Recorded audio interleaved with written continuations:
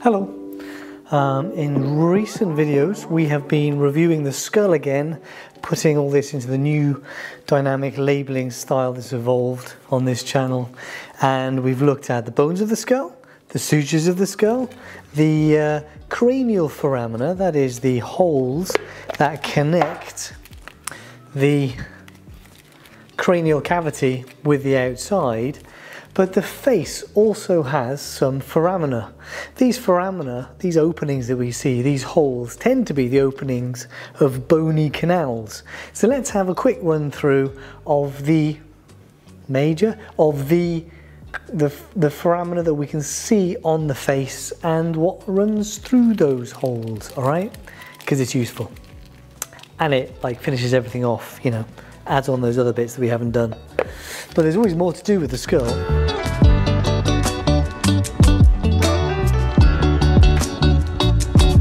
Alright then, we should probably start at the top. Pipe cleaner. Here's the orbit. Now just above the orbit there is a foramen. Sometimes actually it's just a notch. It's not even, it's so close to the lip here that it just forms a notch. And you might actually be able to palpate this on yourself. I can feel a notch there. This is the supraorbital foramen or supraorbital notch, and they're, you know, essentially structures within the orbit can pass through this foramen, through this notch, to get to the upper forehead. So this is the frontal bone. The supraorbital foramen or supraorbital notch is in the frontal bone, and very sensibly it is carrying the supraorbital artery and the supraorbital vein, and also the supraorbital nerve, which is a branch of the ophthalmic branch of the trigeminal nerve. All right, the trigeminal nerve is the major sensory nerve of the face, so that supraorbital branch is essentially carrying sensory fibers from the skin up here, superior to the orbit, back towards the brainstem. So a branch of the trigeminal nerve. Inside the orbit there is a superior orbital fissure which links the orbit with the cranial cavity, and there's an optic canal as well which also links the cranial cavity with the orbit. But there is also an inferior orbital fissure which is linking the orbit with the deep face. Now down in the deep face we have the pterygoid venous plexus, so veins of the deep face draining various structures.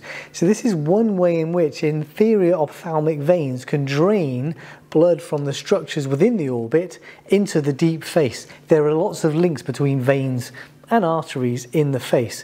So the inferior orbital fissure links the orbit with the deep face. Now the pterygopalatine ganglions down here, this sends some branches up. There's a zygomatic branch of the maxillary nerve that sends a few branches through here and bits and bobs. But I think the major thing to think of is venous drainage from the orbit to the deep face through there. Now it's actually formed, it's a gap between the bones. It's actually a shape made from the sphenoid bone and the maxilla combining. Inferior to the orbit we find an infraorbital foramen. Inside the orbit, in the floor, there's an infraorbital groove and then an infraorbital canal, which that's what's opening at the infraorbital foramen. So I should be able to push my pipe cleaner through and it would come up in the inferior orbit, but it's not doing that, probably because although it's a very good plastic skull, it's not perfect. And the infraorbital foramen, sometimes called the inferior orbital foramen, but that's less fun. Infraorbital, supraorbital, right? The infraorbital foramen will transmit the infraorbital artery, the infraorbital vein, and the infraorbital nerve. This is another sensory nerve, and if you think about the distribution of the three branches of the trigeminal nerve, it's the maxillary nerve that's carrying sensation back from this region, so the maxillary branch of the trigeminal nerve. So the infraorbital nerve is a branch of the maxillary branch of the trigeminal nerve that is carrying sensory information back from this region of skin here. So infraorbital orbital foramen very nearby. There's a little dimple. It's barely visible, which is why I always forget that it exists. But this hole here is the zygomaticofacial foramen, and that also carries blood vessels and a nerve of the same name. So again, this is a sensory nerve carrying sensory information back from the upper cheek. So again, this is another branch of the maxillary branch of the trigeminal nerve. All right, so that's those around the orbit. Now, for the really fun one, I think I need to take the mandible off, because I like this. This is good. All right, so here's the mandible. If you look on the deep surface in here, there is a foramen. There's a hole which goes into a canal. All right, there's one on either side. Now that is the mandibular foramen, and V1, V2, V3. The third branch of the trigeminal nerve, the mandibular branch of the trigeminal nerve, it sends off what gets called an inferior alveolar branch, which runs into that mandibular foramen, and the inferior alveolar branch of the trigeminal nerve is going to carry sensory information back from the teeth. So the mandibular branch is sensory from the teeth, and that inferior alveolar nerve will pass in there, will run around the jaw, and it will come out here. Now this is the mental foramen. So mentum refers to the chin, the thinking pose, right? So the mental foramen is in the chin, and the inferior alveolar nerve then sends out a mental nerve, a mental branch out through the mental foramen to carry sensory information back from the chin. So still another branch of the mandibular branch of the trigeminal nerve, which is largely sensory. That branch actually does do muscles of mastication as well, but there you go, mental foramen. And that is pretty much it, right? But if we look, I put that on to show the palate, but actually it's harder to see now. Let's take that back off again. So in the palate, there is an incisive fossa up here, and there are greater and lesser palatine foramina here and here on either side.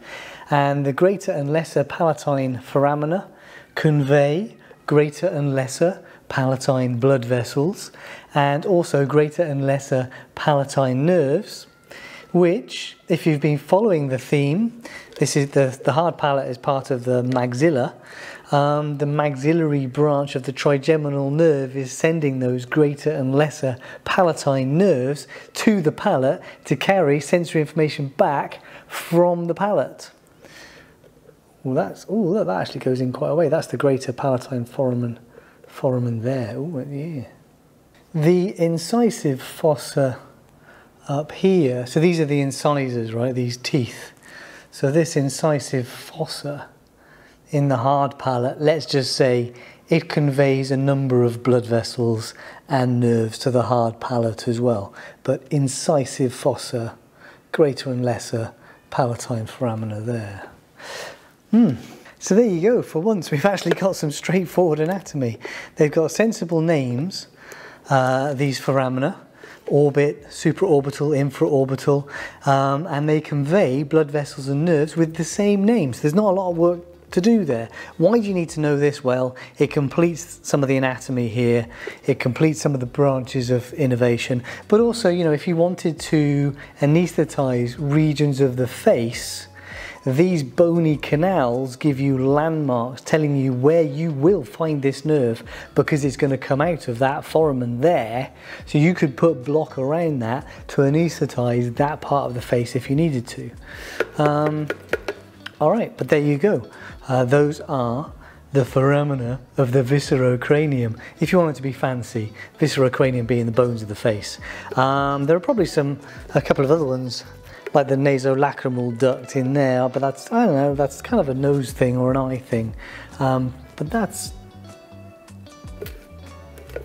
are the ones I can think of. Okay, See you next week. Maybe we'll find some more skull anatomy to talk about, or maybe we'll shift to somewhere else for a bit.